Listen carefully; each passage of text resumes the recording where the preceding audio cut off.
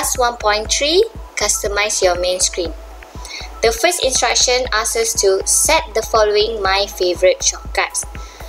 To set our my favorite shortcut, first you have to go to the my favorite here and click on the column there. After you click on the tab here, you can see there's an empty space under my favorite.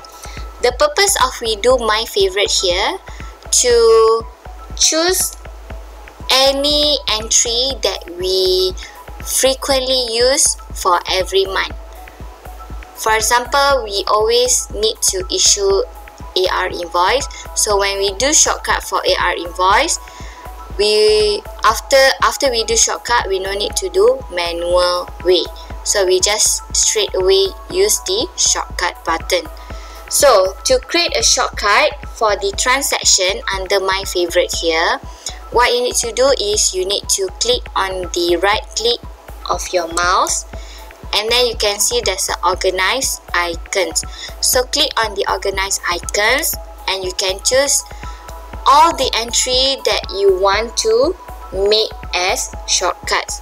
So for all the entry, you may refer to your cost book. On the transaction part, you can start to choose starting from the cash receipt. After you choose, you just tick, and after that cash payment, journal entry, bank reconciliation, debtor, AR invoice, AR credit note, AR payment, creditor, AP invoice, AP credit note, and the last one will be AP payment. After you tick all the transactions that you're going to use frequently, the next step is to click on the add button in the middle here to transfer all the entry that you have choose to the right box. Alright, so after that, to save, you can just click OK button. After you have saved, all the entry will appear under my favorite, and the difference between the shortcuts here is, for example, I give example of AR invoice. The purpose of shortcut is if you point your mouse at the picture here, the icon here, you can see there's a one box, and if you point your mouse at the wordings here, it will appear another box. The difference between these two is, after this, whenever you want to create a new entry of AR invoice, you may just direct click on the icon. For example, when I click on the icon, it will go to the new entry of the AR invoice.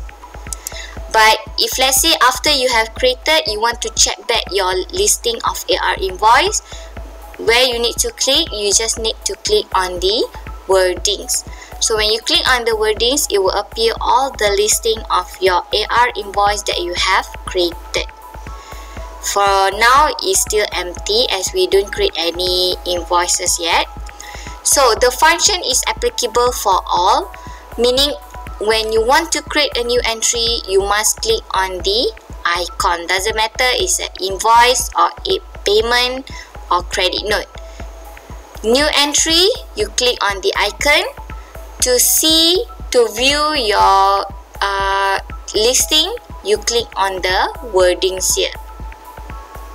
That is the difference of the shortcuts. Now I want you to do for the reports column. So under reports here, on your right side, you can see it's empty. So you right click as usual, organize report, and then you choose report that you want to use: ledger, trial balance, profit and loss statement, balance sheet statement, and then debtor, the last one is debtor statement. After you choose everything, you click on the add button and you click OK. So basically that is our shortcuts under my favorite for the transaction here and also for the report.